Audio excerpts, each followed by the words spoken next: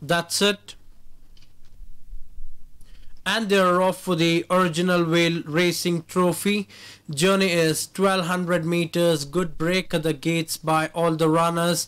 It's infinite possibility in the center. Towards the inside around the far turn is Gold Crest. Just in behind that is Algos making a forward move. Followed next in the field by Shebos, box seated in 4th position. Followed next by Soul with 800 to go. Towards the inside is Storm Cruiser. In the center is Veronica. King of the Jungle is racing 4 horses wide. Followed next by D-Law. Towards the inside is Swagatam. And giving them a long start at this stage is Jabbar as the runners enter the home straight.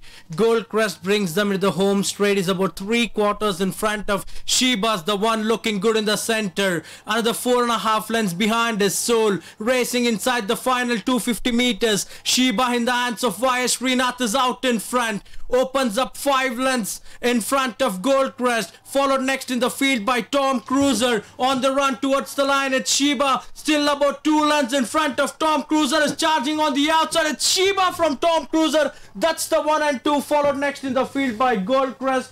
Then we have